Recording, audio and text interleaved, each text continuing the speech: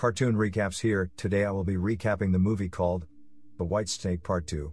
Spoilers ahead, chill out and enjoy. The movie begins with Blanca, a white snake demon who is trying to rescue Zon, her husband trapped in the temple. Her sister called Verda, a green snake demon, doesn't want to leave her sister alone in a very dangerous battle, decided to join her. Both of them uses their magical powers to control the ocean water over the temple. As the water is about to descend on the temple, a powerful monk called Fahai brings out his robe and turned it into shield to protect himself and the temple. The monk then began to strike back.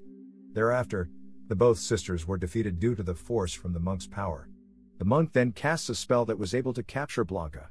Blanca, knowing she won't be able to overcome the monk's power, says her final goodbye to her sister and leaves her the baby to her care. Verda weeps badly for her sister being captured by the monk. Verda asks the monk why they must be persecuted, but the monk replies saying demons doesn't deserve to breathe same air with them. The monk decides to spare her life and let her go, but Verda still insists that she must get her sister back no matter what. She attacks the monks, and this time the monk angrily enforces all his powers and uses his to drain all her powers. He then immediately transports and traps her to a modern Shura city, a place full of demons and mortals. Verda wakes up and finds herself in an abandoned city. The buildings were destroyed, and all the cars were burnt down. While Verda was still trying to figure out what is going on, she sees a monster that looks just like a bull heading towards her. Suddenly the monster started to attack her, but Verda had no choice but to dodge all the hits due to she is now defenseless without her powers.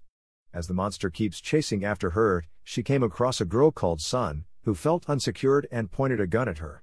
But when the girl notices a demon chasing her, she shoots at it and decides to help Verda escape. While the both girls are making their escape, they get trapped in a building. As the demon is about to hurt them, cars starts falling from the sky and crushes the demon. Immediately a masked man drove out from nowhere and rescues them from the demon. The masked man drops them at their destination and takes off. Sun then takes Verda to a safer place where all kinds of creatures are hiding. Here she explains to Verda that they are in a place called Asura Villa, a place where monsters and demons are kept due to unfulfilled desires. While she's explaining, a monster comes in from nowhere and forcefully wants Verda to be with him.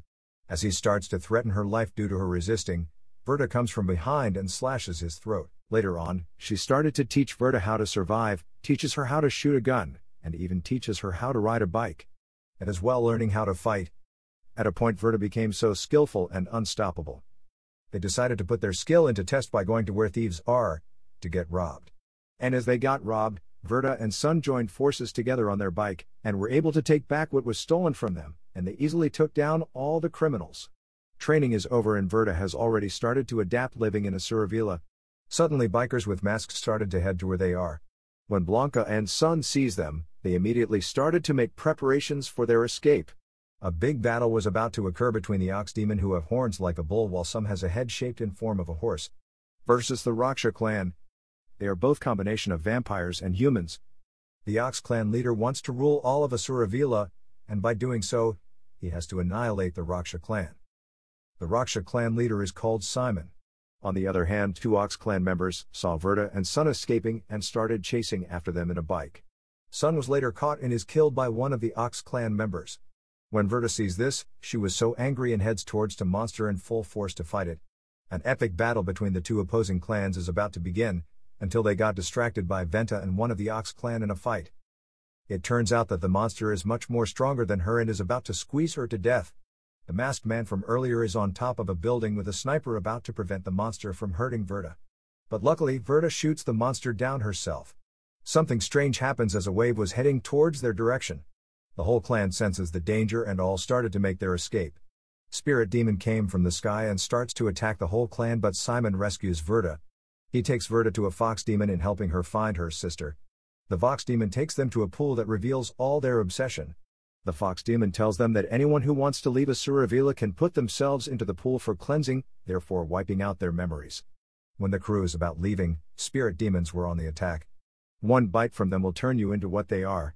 The whole crew manages to make their escape, while one of the Spirit Demon chases Verda separately. When the Spirit Demon was about to spot her, the masked man that saved her life from earlier then blows a whistle at other to distract the demon to his direction.